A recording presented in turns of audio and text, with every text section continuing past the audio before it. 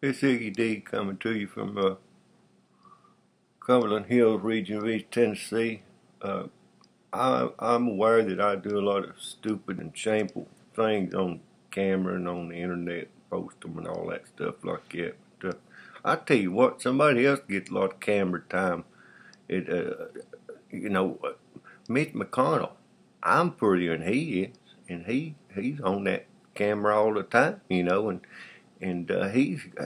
we're talking somebody got a lot of power in McConnell, and I think he's a cross dresser. I think he probably you can spot one a mile away. I can see him in a wig, with that soft face that he is and that gobbler neck. And they pointed this man one of the most powerful men in this country.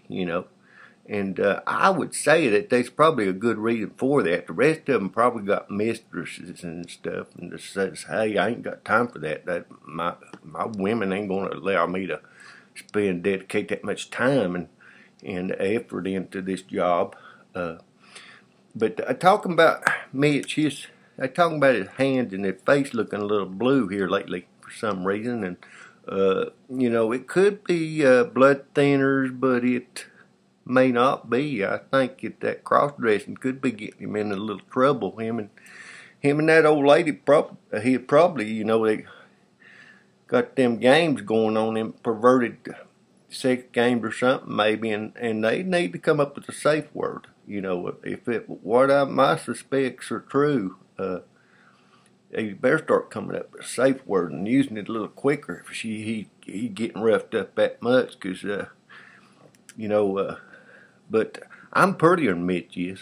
I ain't got no power or anything, but if he gets that much camera time, I don't understand why.